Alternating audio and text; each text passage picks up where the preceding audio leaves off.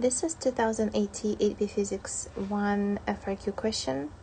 A block P, always before you start solving, looking at the videos, try to solve these questions on your own, because you only will know what you do know or don't know or understand or don't understand if you try to solve it yourself. You also will remember better and understand better if you try to figure out things on your own before you watch somebody's explanation. And then after the video is done, you also want to go back to the links that I will provide to find this question and see how they scored this question on their AP exam in 2018. Block P of mass M, so I have mass M, on a horizontal frictionless surface and is attached to a spring with a spring constant K. The block is oscillating with a period Tp and the amplitude Ap about the spring's equilibrium position x sub 0. A second block Q of mass 2m is then dropped from rest and lands on the block P at the instant it passes through the equilibrium position, as shown above.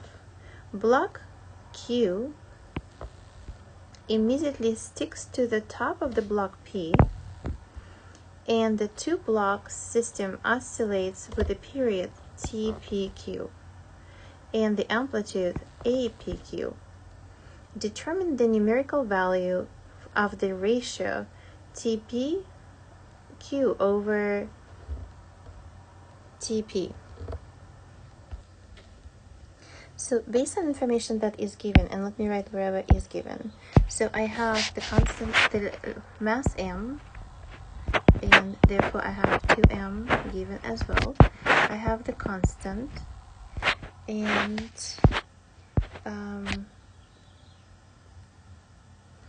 the amplitude AP is given, and Tp is given. The block oscillates with Tp above the spring, the second block of M attached. Okay, so this is the information that I'm going to be using to find. So for A part,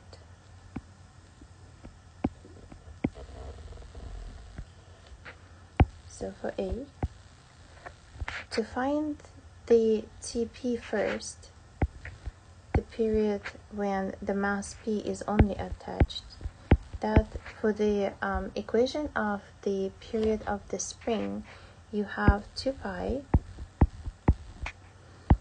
the square root of m over k. When the second mass drops on top, you have Tp, they call it TPQ, is going to have the period of 2 pi, and the mass now is 3m, because m plus 2m gives me 3m over k.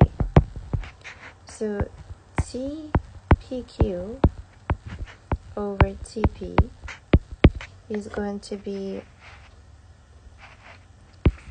2 pi 3m over k divided by 2 pi m over k. So my answer for TPQ over TP is equal to 2m cancels, 2m cancel, m over k square root cancels. What's left is only the square root of 3. So that would be my answer for A. And it is a proportion, so it doesn't have to have units. For B part, the question is, the figure is reproduced above. How does the amplitude of oscillation of APQ of the two-block system compare with the original amplitude of AP of the block P alone? So the choices that they give you is amplitude, the new amplitude is less, the new amplitude is equal, or the new amplitude is greater than the one that was before. The forces in the system did not change. It's still the spring force that is pulling the masses back and forth. So the forces did not change, but the mass did change. So for Newton's second law, you have F net is equal to A. So your force is the same, your mass is bigger, so the acceleration is going to be smaller. We also know that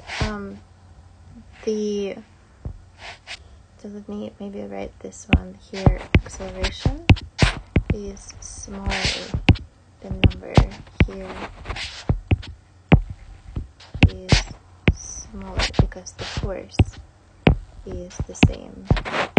So F net is the same, but the mass is bigger, so the acceleration must be smaller. We also know for conservation of momentum, I have mass velocity initial is equal to, now we have 3m and velocity final.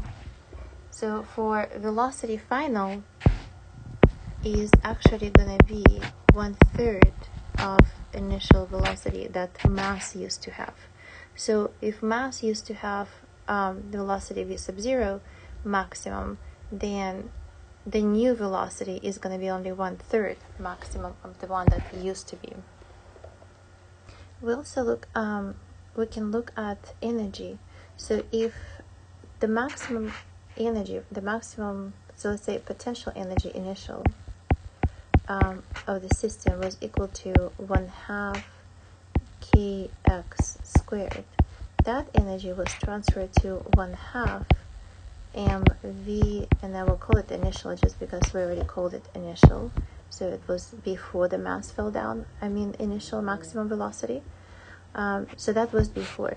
Now you have 1/2 3m v final squared. So because the new velocity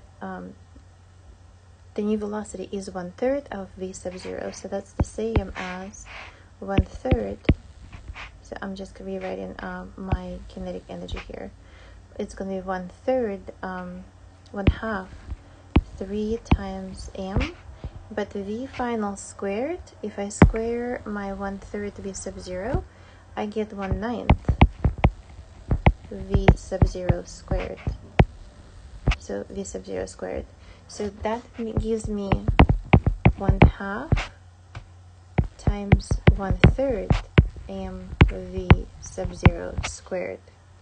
So it looks like your energy afterwards does not equal to the same energy that you used to have with the system before the block fell down.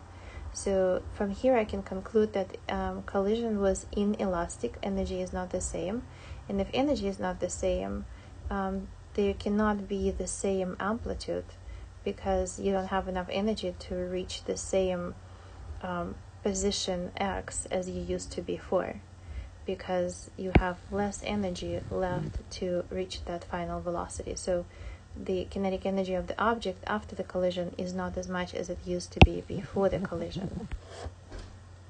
So I could rewrite this like this. So potential energy initial was equal to 1/2 kx squared, and was transferred into the potential energy initial, 1/2 m v initial squared.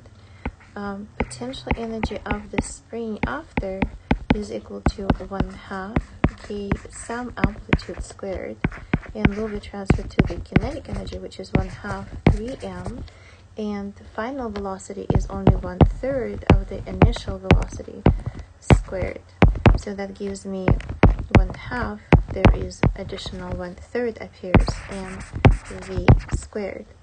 So your new amplitude is not as big as it used to be before. Also, the energy before and after, they are not the same, so collision is inelastic because energy is not conserved, and your amplitude, the new amplitude, is smaller than the old amplitude.